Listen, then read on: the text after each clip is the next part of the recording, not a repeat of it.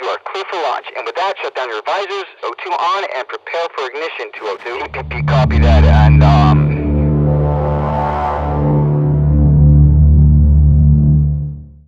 All right, Mr. Rushoff here. So far in this unit, what we've done is we've looked at the physical characteristics of Southeast Asia and the factors that have combined to be able to shape its culture. In this lesson, what we're going to do is we're going to look at Southeast Asia today and some of the issues that it faces. Now, first of all, let's look at the governments of the region. Of the 10 Southeast Asian countries we've looked at, 7, at least on paper, have democratic forms of government. Myanmar, Singapore, Indonesia, and the Philippines are all republics, and Myanmar and Singapore are a parliamentary type of democratic government. Now, constitutional monarchies are found in Cambodia, Thailand, and Malaysia, but what we find in Brunei is an absolute monarchy, and both Laos and Vietnam have totalitarian governments. So if we look at the rates of freedom in each country, then we would expect that Brunei, Laos, and Vietnam would be at the bottom, right? And that's exactly what we find when we look at the economic, political, and the civil freedoms of each country. But what is interesting is that when we look at Myanmar and Cambodia, who have democratic forms of government, they have just as bad of scores of freedom, if not worse, than our non-democratic countries. So what's the issue?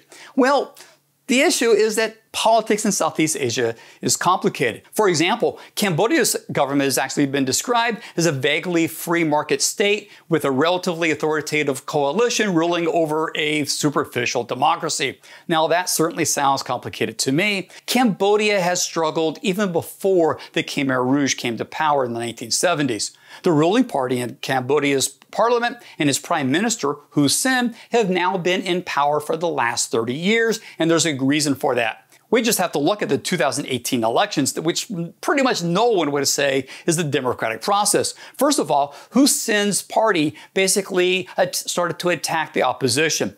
They then incarcerated the main opposing candidate, and then they outlawed the opposing party altogether 9 months before the election. Not surprisingly, Hun Sen won re-election with 80% of the vote, and you gotta kind of wonder who the 20% was voting for. Now, Myanmar's situation is not much better. In 1962, the country was seized by a military dictatorship.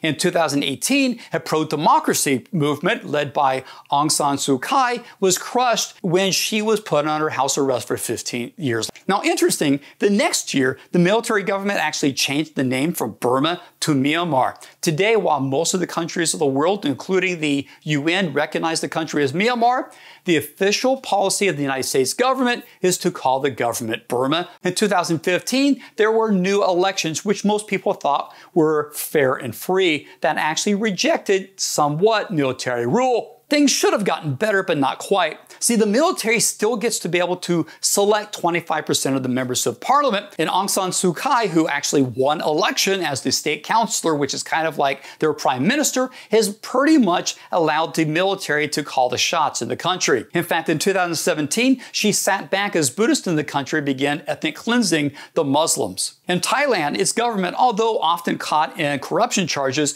operated as a true constitutional monarchy until 2014, when its military took over the country. While none of the other Southeast Asian countries in Asia really do all that well in political and civil liberties, Singapore and Malaysia actually have a relatively high level of economic freedom. In fact, Singapore actually enjoys a higher level of economic freedom than we actually have in the United States. So what does this all mean for the people of Southeast Asia? Well, first of all, let's look at the population demographics, and we see an interesting divide.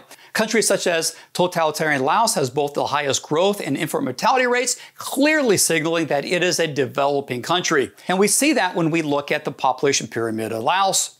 Now, if we look at the population pyramid of Cambodia, it also not only shows it to be a developing country, but it tells another story. We can actually see the effect of Pol Pot's reign of terror in 3 different ways. First of all, we see a reduction of the adult population during Pol Pot's reign. Second, we see a corresponding reduction in the number of children born during the time of the killing fields. And then third, we see the baby boom that resulted after Pol Pot was finally stopped. While many countries in Southeast Asia have a high population growth rate, we see Singapore, while still growing, has a very low fertility rate, just 1.2. Now, Singapore's population pyramid tells us its future. The population today continues to grow due to the population bulge that we see between the ages of 25 and 40. However, with such low birth rates, in just 20 years, Singapore will have a shrinking population as the majority of its population will be above 45 years old and outside the reproduction window for most people. Now, other demographics give us a picture of life in Southeast Asia. Our poorest countries not only struggle with poor education and poor sanitation, but they also have the lowest life expectancy.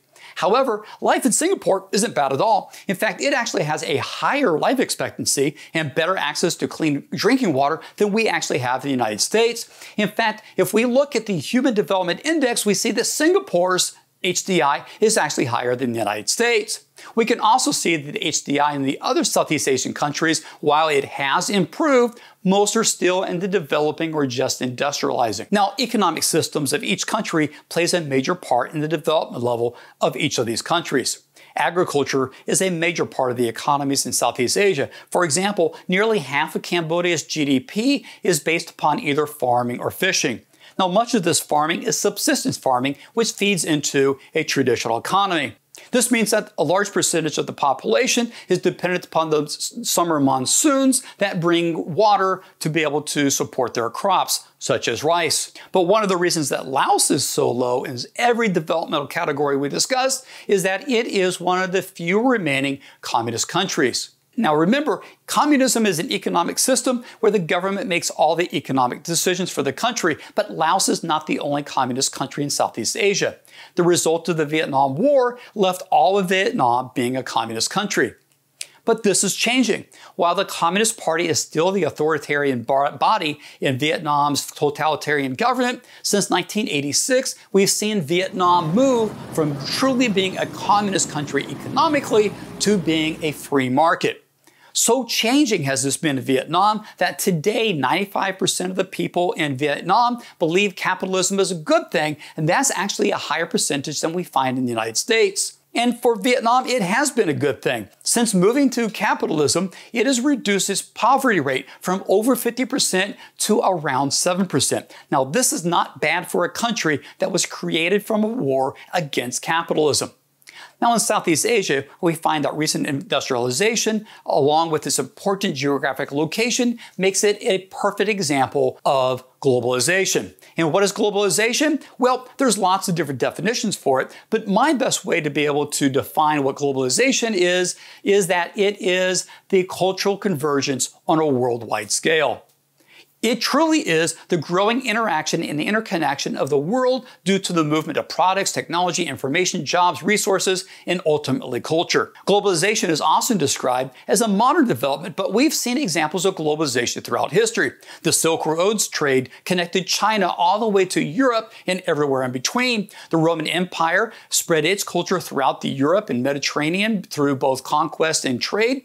And the Columbian Exchange that started after Columbus sailed the ocean blue is described as the largest exchange of goods, people, and ideas that the world has ever seen. And even the Transcontinental Railroad became a pull factor for both Chinese and Irish workers to come to America seeking for jobs. But today's globalization is not driven by conquest or sailing ships, but by much more recent technologies that has made globalization today truly global. First of all, the telephone has been a major contributor to our globalization. Nearly anyone in the world today can talk to anyone else nearly instantaneously.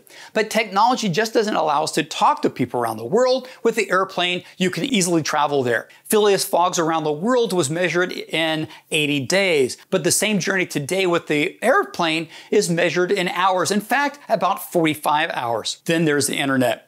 No other technology in the world has allowed for the nearly instantaneous exchange of ideas, customs, and even commerce around the world than the internet. Now, these technologies have changed how business is conducted and has driven the expansion of global banking. Today, financial institutions around the world really facilitate trade between all these different countries. In fact, the economies of the countries around the world have become so interconnected that the economy of one country, especially if it is China or the United States, it will impact the entire global economy. Now, with global banking and these technologies, we've seen the growth of multinational corporations. No longer is a company just an American or a German company. For example, McDonald's employs over 1 million people in 100 different countries around the world. And the German company Daimler, who makes Mercedes, has production plants in 16 different countries in the world, to include 2 factories in Indonesia. But the contributor to globalization that really involves Southeast Asia is the container ship. Today, 70% of all consumer products have been shipped sometime by one of these ships. Now, before container shipping was invented in 1956, goods actually had to be loaded onto ships individually. This was slow and expensive. Container ships changed all this. Now, what happens is a company will first pack its goods into a 20 by 40 foot container, and then that container is what is put onto these ships. By the way, these containers are the same type of containers we see semi-trucks pulling around on our roads. Now, the impact on global shipping was enormous. While ports used to load just over a ton every hour, now at the same port can be able to load 10,000 tons of cargo in the same hour. This slashed loading costs from nearly $6 a ton to just 16 cents. Let me put this another way. The cost for Apple to ship its iPhones to the United States only adds just 7 cents to the price of your iPhone. Now, what does this have to do with Southeast Asia? Well, look at this visualization produced by Kilm. Each yellow dot is a container ship on its journey in 2012. Here you can see that all the ships that are moving between Europe and East Asia must pass through the Strait of Malacca.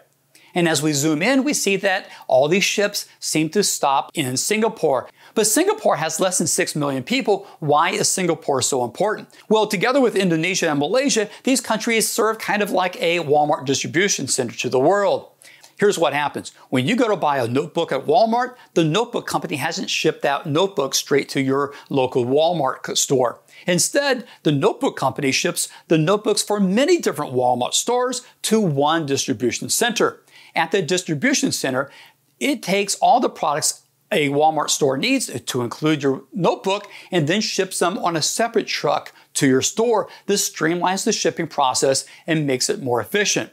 Well, this is what the ports in Singapore, Indonesia, and Malaysia do. Ships, for example, from China bring all their products, they drop those containers in Singapore, and then other ships come and then pick up all the containers that are going to go to their country.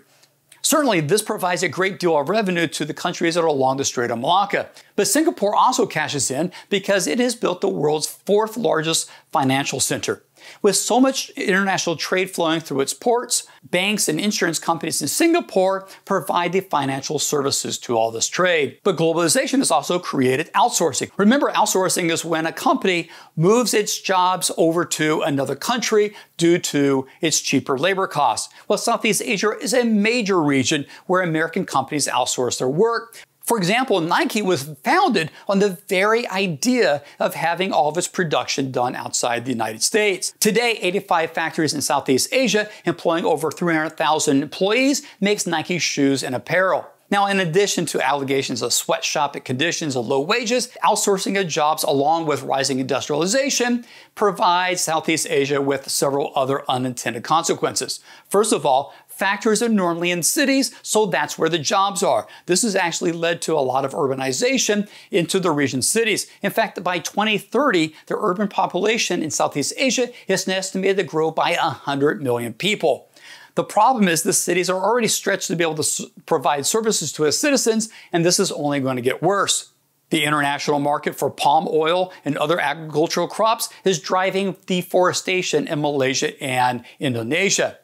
Malaysia has lost 8,500 square miles of forest since 2001. That's bad, but Indonesia loses nearly that much of forest every year. Now, this not only destroys the habitat for animals, for example, the orangutan that only lives in Southeast Asia, but deforestation produces what is known as the Southeast Asian Haze. The smoke from slash and burn agriculture to produce palm oil blankets most of Southeast Asia every year between July and October, and the smoke is clearly seen on the satellite images from NASA.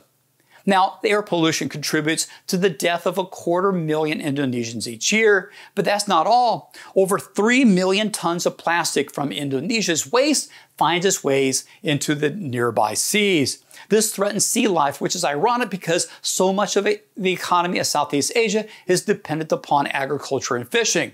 Now, one of the major areas for fishing in the region is the South China Sea. However, 5 countries, to include China, actually have territorial claims to portions of the South China Sea. Not only has this led to conflict as China has continued to expand into the sea, but with so many different countries fishing in the South China Sea, single enforcement of fishing quotas is almost impossible. Therefore, overfishing in the South China Sea is a problem, as it is throughout the world. It is estimated that nearly 90% of the fish stocks in the world are either overfished or at their limit. This jeopardizes a major part of Southeast Asia's economy. All right, so this completes our unit in Southeast Asia. You now should have a good idea on the region's physical characteristics, the factors that formed its culture, and now the issues that they're dealing with every day. So until our next lesson, keep on learning.